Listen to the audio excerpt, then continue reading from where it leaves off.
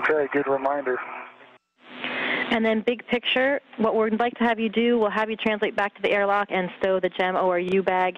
Since we've got a lot of time remaining, we would like you to go ahead with the Cetalite R&R if you're okay with that plan.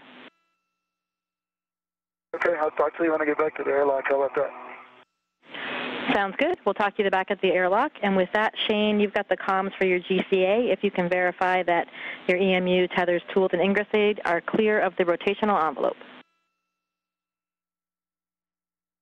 Jessica, unit 1.